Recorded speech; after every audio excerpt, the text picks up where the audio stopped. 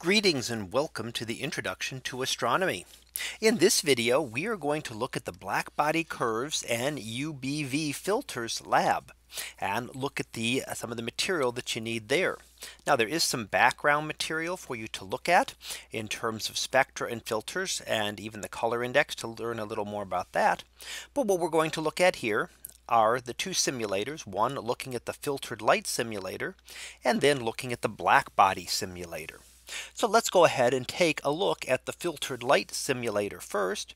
And as we open this up, we will see a number of different things. We will see the simulator up here, which will show the source that's being emitted and then its spectral distribution.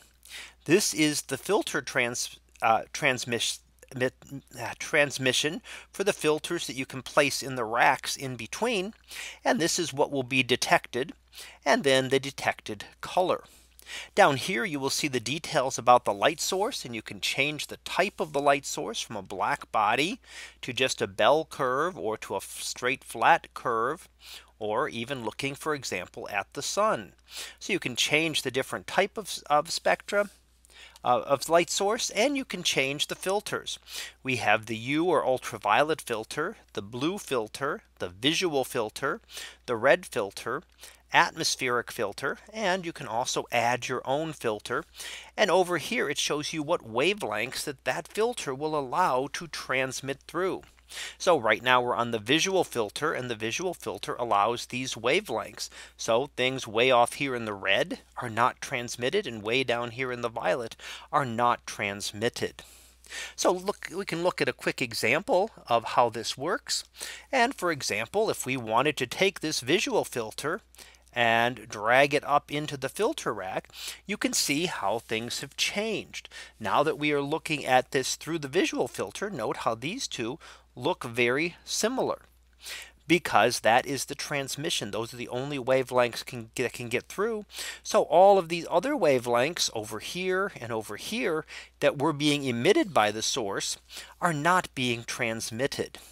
And this is a thing that is important because astronomers often want to study just those specific wavelengths emitted by various atoms. And this filter then the filters then allow them to filter out all of those other areas. Now you can add multiple filters to this if you like. So you could put, for example, ultraviolet filter in here and a red filter. And what you'll notice now is that there is nothing getting through. Why is that? Well, the red filter only lets through red light. The ultraviolet filter only lets through ultraviolet light. They don't have any overlap. So the transmittance is nothing. So depending on the filters that you put up there, you may get or may not get all of the light being transmitted. Now let's take a look at a little bit at the other lab that you'll look at. And that will be the light and filters. We'll look at the other simulator here. And that is the Blackbody simulator. Now you have a couple different things to look at here. First of all, it'll show the Blackbody curve itself for whatever temperature you choose. And that can be shown down here. You have a couple of options to either highlight the area under the curve or indicate the peak wavelength for you. And you can add multiple curves to this. So for example, if you wanted to look at a second curve and add another curve in that was at a much higher temperature, you can now compare how it's a source at 9,000 degrees or so will compare to a 6,000 degree source. What do we notice? Well, let's indicate peak wavelength there and peak wavelength there. Notice how they are quite different. And in fact, you can look over here and see that the peak wavelength is much shorter for the higher temperature. And that is a part of Wien's law that tells us that the higher the temperature of a black body, the shorter the wavelength of its peak emission. The other thing that we look at is the area under the curve. That tells us the total amount of energy being emitted. And that is given in the second column over here in this little box. And we can see that the area under the curve is significantly higher for the green line than it is for the red line. That means that regardless of where the temperatures are, this green is giving off far more energy here, all of this energy more than the red is giving off this little bit down here. So not only is it going to be giving off a shorter peak wavelength off towards the ultraviolet here, but it is also going to be giving off far more energy and therefore be far brighter as well. Now the other thing that you'll look at on this, and let's reset it and finish this up. We look at the filter tab. We'll show you 4 different filters that are often used in astronomy: the ultraviolet filter, the blue, the visual, and the red. And we looked at these in the other simulator as well. So it will tell you, it'll show you here, what is the transmission for each filter? Well, ultraviolet allows in these wavelengths, blue, the visual filter, and the red filter. And you can then move this, adjust the temperature, for example, to find out where things match up better. And if you look here, there we're reaching the peak of the red type filter out here. So it peaks out much further. And if we want to look where the peak of the blue filter is, much further out. So they're going to also look at different types of stars. They're going to give us different energy transmissions based on the color of the star. And we can then use what we call a color index. Often used is B minus V. And that is essentially showing how much energy is being transmitted in the blue filter here, and how much energy is being transmitted in the visual filter here.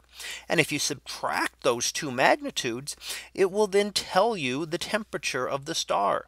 So this B minus V color index, which will change as we change the temperature. So if we make that temperature much cooler, watch how that B minus V gets larger and larger and larger. And that is because we are now giving off very little. Cool object is going to give off very little blue light relative to the visual light, and therefore will look very red in our examples. If we go the other direction, now that number gets very small because we are giving off lots of blue light and much less red light. So it becomes negative, as you have to recall that this is magnitudes, and a large magnitude means a very faint object. So the magnitude of the blue value would be smaller than the magnitude of the red value or the visual value. So this would be a larger number, a larger value, meaning it is it's going to be a smaller magnitude. So smaller magnitude here means brighter. And that is important to look at when we look at B minus V. You're going to be when that is negative, that means that you had a smaller value and subtracting a bigger value, and that can give you a negative. And that's when you're getting to these objects that are very, very hot. And it all has to do with the way magnitudes are defined in terms of very small numbers, meaning very bright objects. So if we look at the numbers here, just as an example, this object is fainter in the red than it is in the visual, then fainter in the visual than in the blue, and fainter than the blue than it is in the ultraviolet. So just looking at what the magnitudes are, remember that they're always backwards. So that finishes up looking at the 3 simulations that you can be looking at for this lab.